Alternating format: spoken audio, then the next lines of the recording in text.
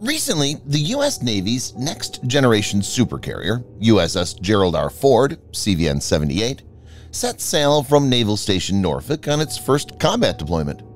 The deployment comes nearly 6 years after its delivery from Huntington Ingalls Industries, Newport News Shipbuilding, and subsequent commissioning in 2017, marking the first new design aircraft carrier delivered to the U.S. Navy since USS Nimitz, CVN-68, in 1975. It's also the first aircraft carrier to join the fleet since USS George H.W. Bush, CVN-77, was delivered in 2009. Nimitz and now Ford-class supercarriers are the symbol of U.S. naval dominance. But over the last decade, rivals have been working to counter them, and as per China, they have a way. In this video, Defense Updates analyzes how China destroyed USS Gerald R. Ford strike group in simulation. Let's get into the details.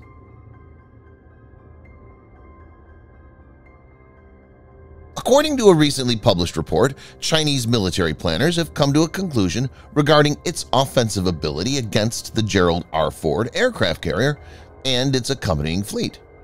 The report states that the deployment of hypersonic weapons has the potential to destroy the carrier and its associated assets with certainty. This information was reported by SCMP, or South China Morning Post. This is the first time that the findings of a war game simulation focusing on hypersonic strikes against a U.S. carrier group have been made public. The simulation, which involved more than 20 intense battles, conducted on a widely used war game software platform utilized by the Chinese military, demonstrated that Chinese forces were able to successfully sink the USS Gerald R. Ford carrier fleet by launching a salvo of 24 hypersonic anti-ship missiles. These details were disclosed in a paper published in the Chinese language Journal of Test and Measurement Technology in May.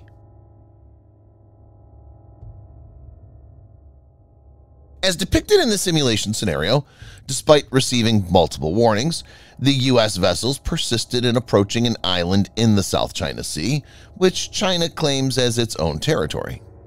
The outcome of the war game revealed that nearly all of the U.S. surface vessels suffered severe damage and eventually sank due to the attack. 2 models of hypersonic anti-ship missiles were unleashed during the simulation, some originating from the remote Gobi Desert. According to the report, the Chinese military demonstrated remarkable prowess with their sophisticated launch strategy, executing a complex 3-wave attack to outsmart the formidable defense systems of the U.S. carrier group. The U.S. fleet involved in the war game consisted of 6 surface ships, carefully selected for their advanced technology and unmatched strength. The flagship of the fleet was the CVN-78 Gerald R. Ford, accompanied by CG-56 Ticonderoga-class cruiser San Jacinto and 4 DDG-103 Arleigh Burke-class Flight 2A guided missile destroyers. The Gerald R. Ford-class carrier, commissioned in 2017, boasts cutting-edge features such as electromagnetic launch system, advanced radar, and electronic warfare systems. The cruisers and destroyers within the carrier group were also equipped with advanced weapons and defensive measures, including radar systems capable of detecting and tracking multiple targets simultaneously. The air defense missile arsenal of the carrier group consisted of 264 missiles, including the RIM-161E SM-3, designed for intercepting ballistic missiles.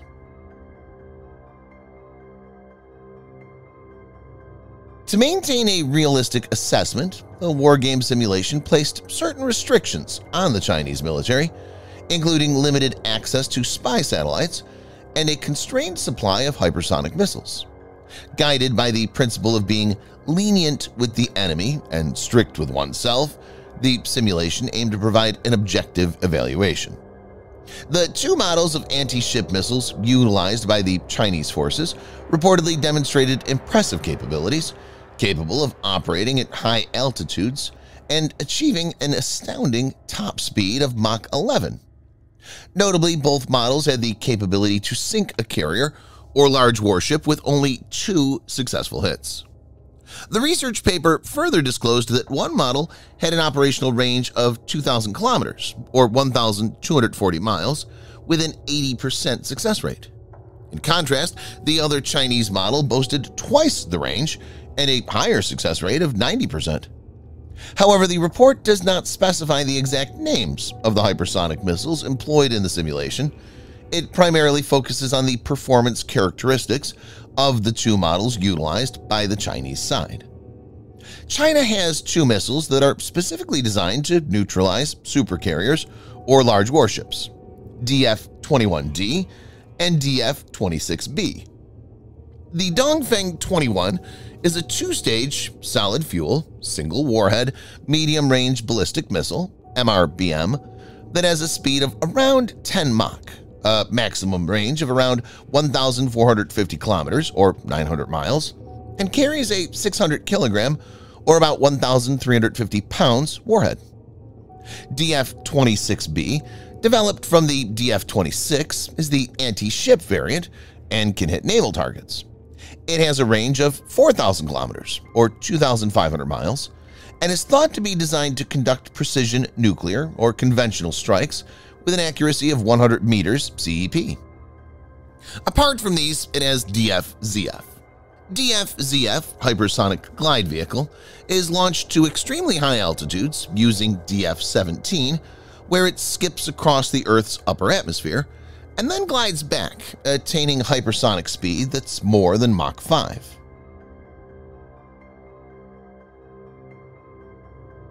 During the simulation, the People's Liberation Army, PLA, detected the presence of the U.S. carrier group through its sea-based surveillance network. Subsequently, they launched 8 hypersonic missiles from southern and central China, although these missiles were considered less reliable. While some of the hypersonic missiles were intercepted, the attack significantly depleted the U.S. fleet's supply of SM-3 munitions. As detailed in the report, the People's Liberation Army, PLA, then launched 8 more precise hypersonic missiles from various regions in China, specifically targeting the carrier, destroyers, and cruiser.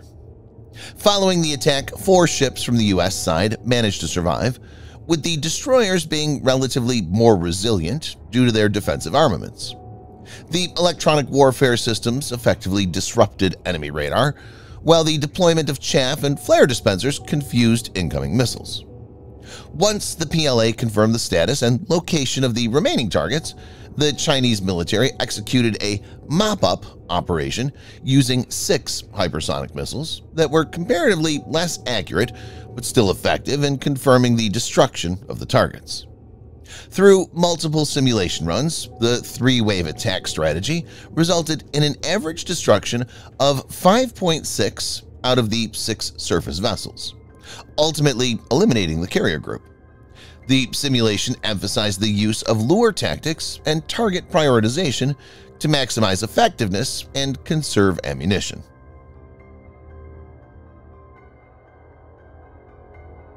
As observed in Ukraine with the Russian Kinzhal hypersonic missile, these kinds of weapons are very hard, if not impossible, to defend against.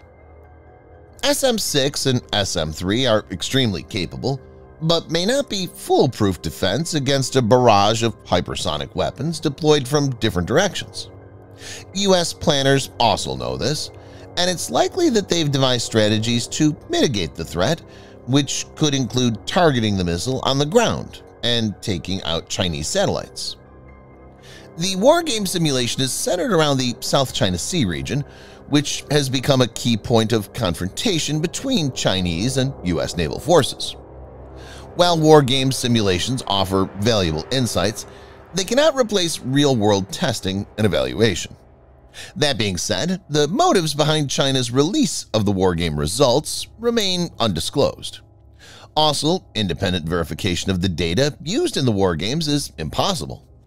However, if the data regarding Chinese hypersonic missiles used in the wargame simulation deviates significantly from reality, it can undermine the simulation's quality and result in misleading conclusions. Subscribe for more videos like this. Hit the like button if you find the video interesting, and Kindly provide your feedback in the comment section. This will help us improve.